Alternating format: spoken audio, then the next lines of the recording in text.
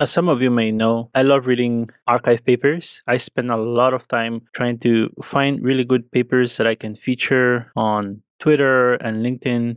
And sometimes we even do deep dives on interesting papers here on YouTube. And one tool I use a lot is obviously the main archive website. So I usually spend a lot of time on these two categories here under computer science. So computation and language, that's where you would find all the papers on LLMs. And those are the papers that I'm mostly talking about, like agents, RAG systems, and so on. So one frustration with archive is that when you click on papers, it gives you a nice abstract, but it doesn't give you any way on how to interact with the authors. So here are the authors of this particular paper. You can view the PDF. You even have this HTML version of it, but it doesn't work so great. But there's no way to interact with the researchers or the authors of the paper. Sometimes you may have questions that come up for a specific paper that you were reading, or maybe something that was not clear or an experimental result, and you may want feedback on that. You want to interact with others. I think that's in general is good for research and science more broadly. And so there's not a lot of great solutions for this. And I came across this new website that's based on all the archive papers where the authors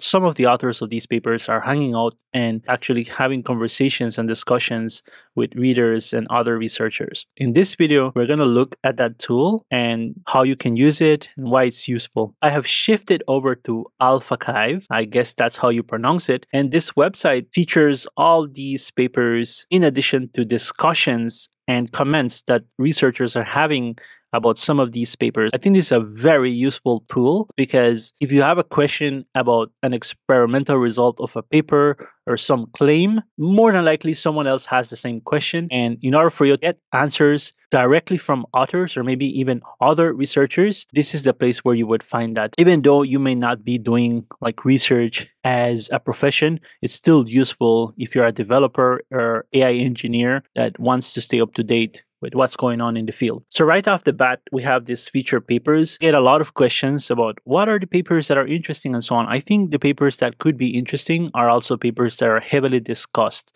because maybe they have some very strong claim and folks want to know where are the claims coming from. If you come from the world of Twitter, also known as X now, well, there's a lot of discussion around papers, but it's quite disorganized. It made sense to have a dedicated platform where you can ask questions about papers, but I think most of that conversation happens on X and in some Discords. So it's really good to have a platform where you can directly interact with these authors. All right, so the first thing here, you see the featured papers. So you can click on one of these papers. So for instance, I did a video on this on the AI Scientist. So I can imagine there was a lot of questions about this because the authors really made big claims about what the agent can do. This agent apparently can execute experiments, visualize results, and even generate the papers and later review the paper as well. That being said, I think something like this will obviously raise a lot of skepticism. And so having tools like this where you can directly interact with authors or maybe interact with other researchers or maybe something that was confusing or you need further explanation on, this is the platform that you will be using. I think this is a very good platform. And what I like about this is that if you are the author of this paper, you can claim the authorship. That's really powerful because that is the way you verify whether you are the right author for the paper. You can see all the discussion here under comments. So this one says, I would like to know whether the AI scientists can research more general scientific areas such as physics, chemistry, or biology. That's a really good question. And you can see how many upvotes it has. So I'm going to upvote this because I already created an account. I need an account to be able to make comments and so on. And so here we have these responses. Say first, you need to design an automated pipeline for research in more general scientific areas. So I'm assuming this is not the author, but it's maybe another researcher. Indeed, one exciting foray into other fields could be simulation-based experiments that can be done in silico. And we have many other types of questions and people are interacting with it. So the cool thing is that you can upvote questions. That way you don't see a lot of like noise, but you see questions that might be interesting for the larger community. But it's good to have this because you can share ideas, you can share maybe some concerns that you have about the paper that other researchers may have as well, platform to discover insights and find out more information about specific papers that you might be interested in. The next thing you can do here is you can bookmark papers. So if you go to the AI scientist here, I can bookmark this. You can see bookmark here. So I go to here and then you can see it's added here as part of my bookmarks. This could be improved like by categories and so on, but still I think it's a first good version of this tool. You have your activity log if you're asking questions and you're receiving